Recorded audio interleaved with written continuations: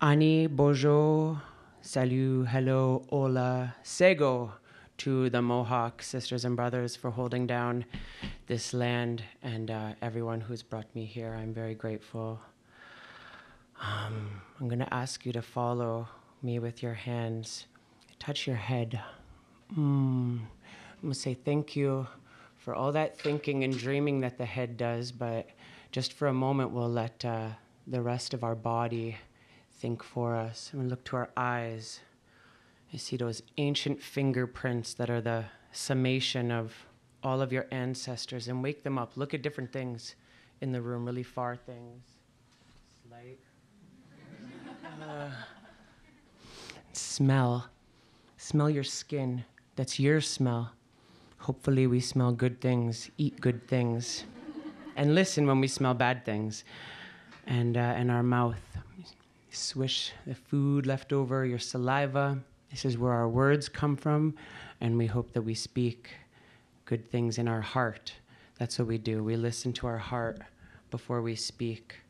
So you touch that heart and really feel for a moment what you're feeling.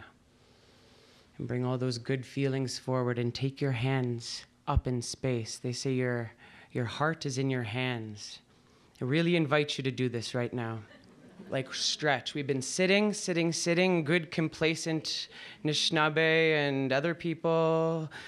We sit. Your hands want to really twist them, rotate them, get the baby fingers backwards. We don't lift anymore because we have to walk around like this, right? You only lift your hand when you're gonna speak. You don't want to cause a panic in a room, right? So this is the way that we think. When you invite an Indigenous artist into your space, I really invite you to let them be themselves and present work on their terms. We like to work in different ways. We're very connected to other aesthetics and other ways of being. Everybody's trying to be something different, and you're reaching in an arbitrary way. So you sometimes take an Indigenous work and you put them like here. This. We're not this to put on a shelf, right? You have to let us flourish. And by that, you'll be expanding your audiences, and that is your job, right? As presenters, you have an incredible amount of power, and you should acknowledge that incredible amount of power. And if you really want to engage where you are, an Indigenous artist can really help you connect to people where you are.